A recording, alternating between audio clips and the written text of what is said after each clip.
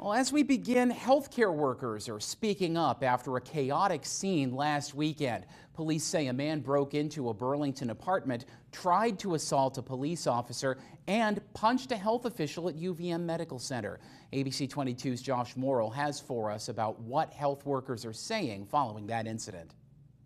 The latest assault on a frontline medical worker here at the UVM Medical Center has staff on edge as they say they've seen an uptick in violence in recent years. A St. Johnsbury man was arrested 3 times in about 24 hours earlier this week. He's accused of attacking a staff member at the University of Vermont Medical Center, and other employees say the violence against frontline workers has become an epidemic. Verbal abuse from patients. There have been staff that have been punched or kicked or spit on. We've had staff stabbed, or we've had staff with broken bones, like facial bones, arms and hands. Matt Luft is a charge nurse in the emergency department at the medical center, and he first detailed his personal experience after getting assaulted 2 years ago to the New York Times. And on Friday, he said it shook him to his core. After that specific assault, it changed the way that I cared for patients, and that really broke my heart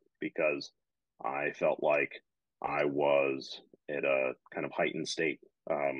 There were times when I was scared to take care of people. While he adds there has always been an increased risk when working in emergency medicine, Luft says in the past decade and a half that he has worked at the medical center's emergency department, the risk has changed. I think that risk has increased. It's really universal. Dr. Julie Veith, the medical director of the emergency department, says healthcare workers are 5 times more likely to suffer a violent workplace injury, but that it's hard to attribute the rise to any one source. We don't have a good grasp on every single minutia that is contributing to this.